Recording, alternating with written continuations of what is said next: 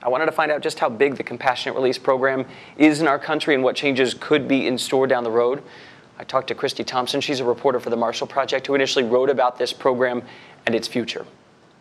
What is covered by this program? What exemptions might exist? Compassionate release, the actual statute is pretty broad, and the Bureau of Prisons has developed these different policies that outline who they're going to consider for the program. So there's a few groups of people.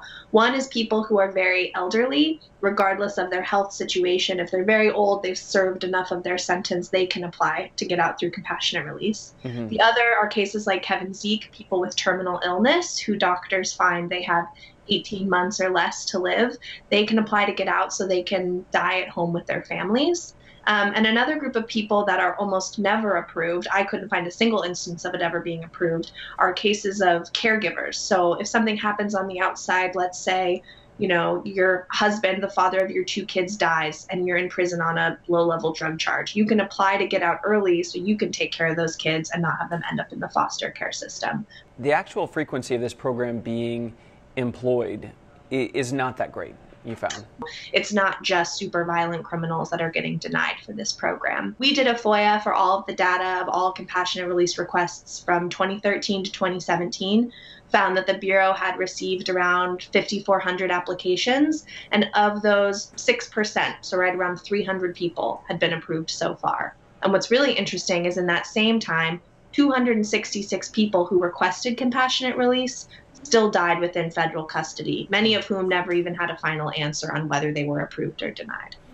Have there been instances of people getting out and then recommitting that crime or another one that have dinged this policy's chances of being more widespread? The research shows us that people really age out of criminal activity. The older you are, your likelihood to recidivate after you get out of prison just drops significantly. And the people that are being considered for these programs, like we did detail in the piece, are some of the oldest, frailest, sickest people in the system. So statistically, it's very unlikely that they're going to go on to commit a new crime. I wonder where this is going in the future.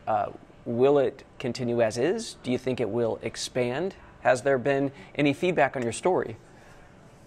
Well, I want to say a couple things on that. One, when compassionate release, the statute was written by Congress, the idea was there should be some kind of safety valve, is the term they use, to let people out early when it's no longer equitable to keep them in prison. So the idea was, what is the purpose of keeping someone in prison when they're basically on a deathbed, on a respirator, 87 years old? Like, what is the purpose of prison in that circumstance? And the other thing is that a lot of these people we're talking about, they weren't sentenced to life in prison. They weren't sentenced to die in prison. And when something comes up and changes that significantly, that's where this program can be brought in.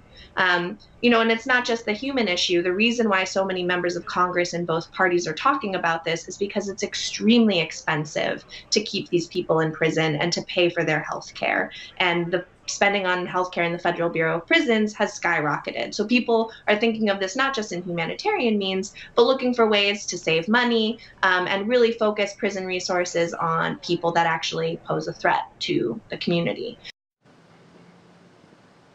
If you Google the Marshall Project and compassionate release, I'd encourage you to read her full article.